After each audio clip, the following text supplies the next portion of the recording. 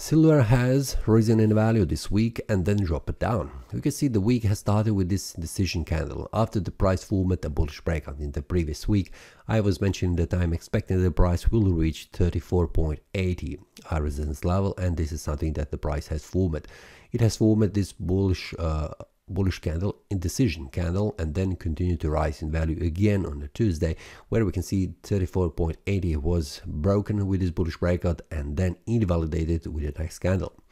After this invalidation, it is always expected that the price will return in the opposite direction, and this is something that the price has done in the following 2 days. The price on a Thursday returned back up, just confirming the previous support, now acting as a resistance, and then drop it down. We can see on a Friday reaching this support level.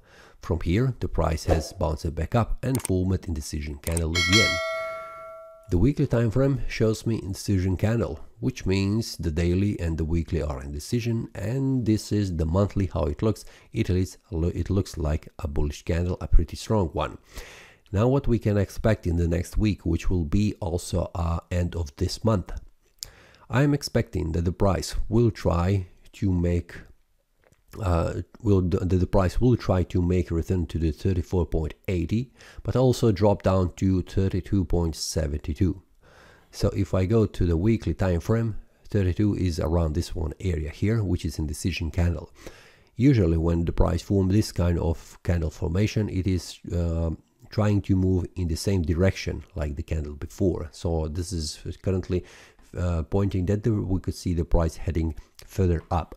Daily time frame shows us indecision candle, which means we need to see where the price will form a bullish breakout or bearish breakout from the current area.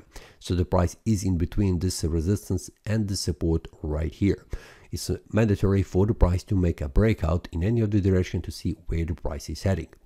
Now, will the price go all the way back down to 32.13, which will be the next support level, or it will try to make a bearish breakout, reaching 32.70, and then bounce back up, continue to rise in value? I'm currently staying outside, waiting to see how the price will behave, making a bearish breakout or bullish breakout to see in which direction it will go. This is all for this week. See you next time and happy trading. That is all from today's analysis. I hope you enjoyed. If you have any question, feel free to leave a comment.